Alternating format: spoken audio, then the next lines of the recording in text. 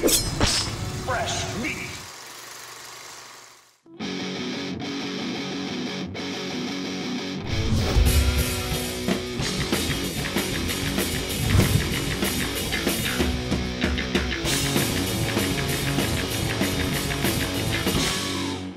I'm always down when a series gets weird. Sometimes it's a good weird, like going to space. I mean, Leprechaun 4 is a party movie, and Jason X is pretty close to it as well.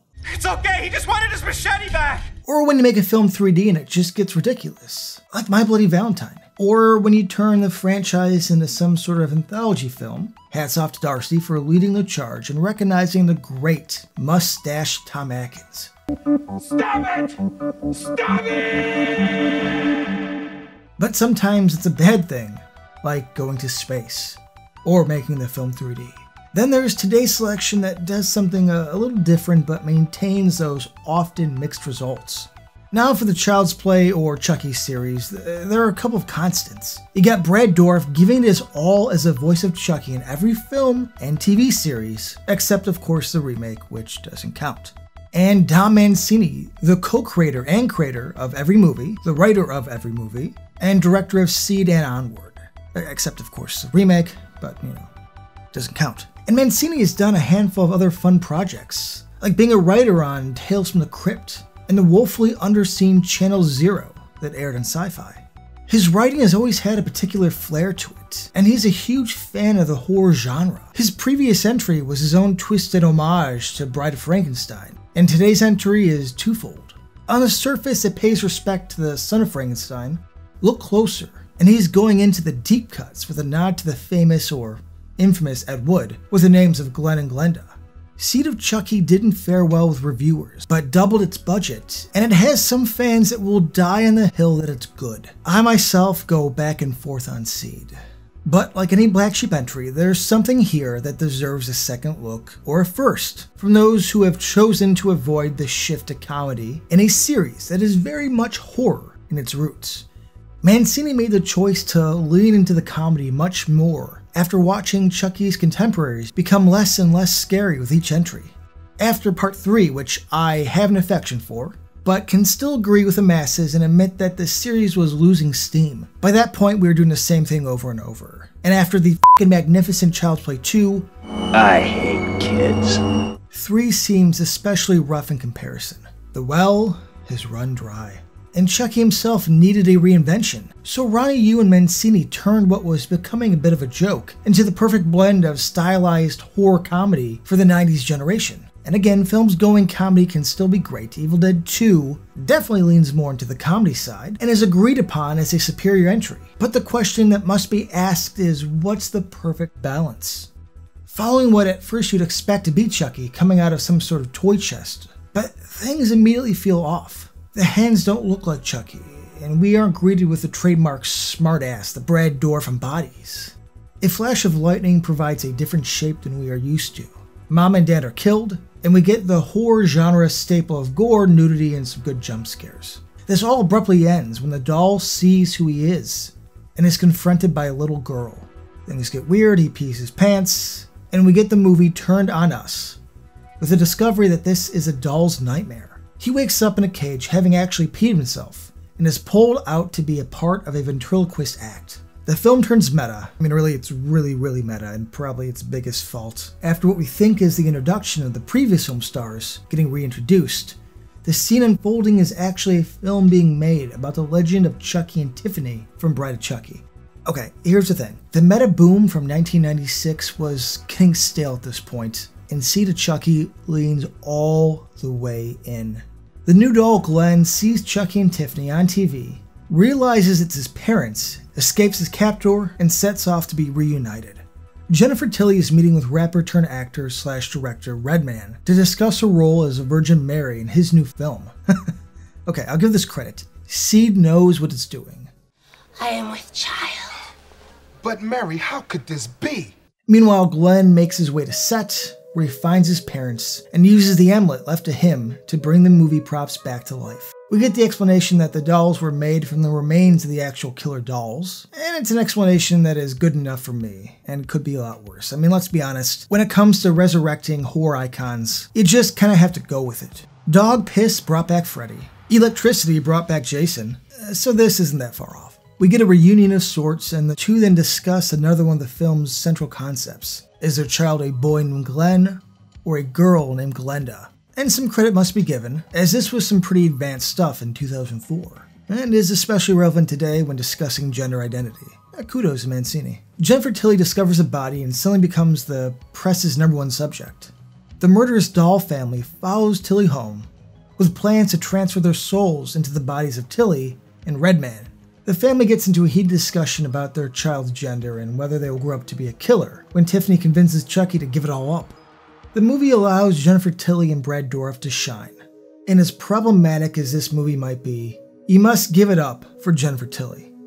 She plays an exaggerated version of herself, as well as the doll that makes fun of the actress. Of course, this is all meta and it leans way into it, but she knocks it out of the park here.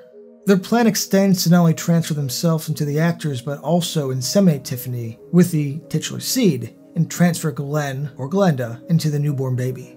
Being that this is the early 2000s, we get a little poke at Britney Spears.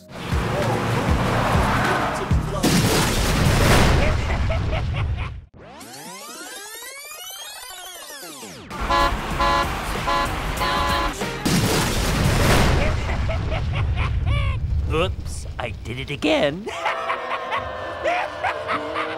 And also, the paparazzi is played by the great John Waters, which is perfect casting, by the way. He shows up to the house to catch them in the act when he stumbles onto the doll's plans and ends up like so many, dead. His death is pretty grisly by accident, but is ultimately the accident caused by Glenn, who feels terrible about it. Okay, by now it's obvious that Seed has gone full meta to the point of parody. And what's strange is it's the last remnant of that Scream-style boom in the mid-90s. But here's the deal. John Waters is a f***ing legend, and I can't criticize him for showing up as a sleaze and getting a great death. Now, does John Waters belong in a Child's Play movie? No.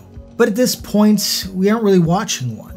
Almost a Gremlins 2 parody-esque commentary on the series itself. Chucky confronts Glenn about him not killing. We discover that Glenn has become Glenda, and followed in the footsteps of his mom and dad. So we jump to the end, where Tiffany is about to transfer into Tilly, when Chucky buries an axe in her head, because nobody leaves him. Nobody leaves me.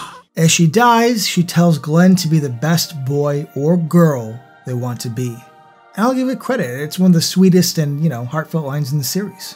Glenn absolutely destroys his pops.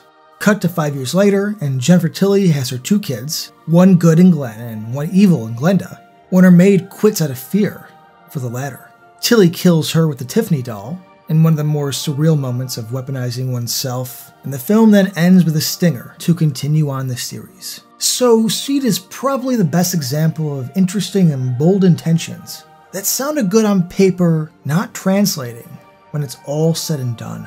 When Bride of Chucky did well, it revitalized the series. But the problem is that Bride was refreshing, yet couldn't sustain that momentum, because admitting that Chucky is kind of a joke will get old quick. And leaning into that joke produces Seed of Chucky. And for a drinking game or a stoner session, it has its merits, but there's a reason Curse of Chucky went back to straight horror. I worked at an independent theater in Glenwood when this came out, and we watched it before its release with all of my friends. And I can't deny the fun we all had. As any movie that's viewed in a party setting, we laughed, we cheered, and I have fond memories of it. I even took the poster from the Glenwood Theater, which I still have to this day. Is it a good movie? Not really. Is it a good Chucky movie? Not really. But the special effects are pretty great. Like every entry, the puppeteering and dolls get better and better as they go on. The performances are rock solid. Brad Dourif kicks ass, Jennifer Tilly steals the show. But where most people fall off is the stark difference between this entry and those that came before and after. And I can't really blame them. It would be another 9 years before the next installment and following films would go back to mostly horror as they were before, even before Bride came out. Seed is a weird little entry that, with enough time passed, can live on its own as a good bad movie. Hell, I've read that some people have been moved by its respect for Glenn and Glenda and its take on gender. And if this flick helps you, then f***ing A. Love it and defend it. I think of a great time in my younger days. So, find what works, or move on if it doesn't. Seed of Chucky doesn't always know what it wants to be, but if you go in looking for a dumb time without the expectations of the other films, you may find a little something. Like most Black Sheep entries, it's all about perspective.